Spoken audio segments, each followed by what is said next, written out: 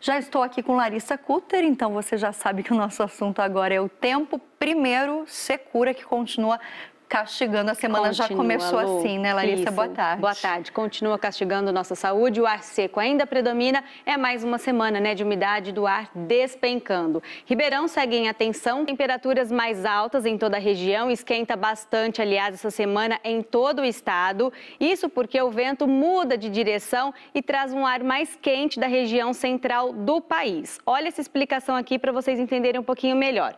O ar quente está representado aqui por essa mancha vermelha. E logo em seguida está vindo uma frente fria. É uma situação comum, então, quando está se aproximando uma frente fria.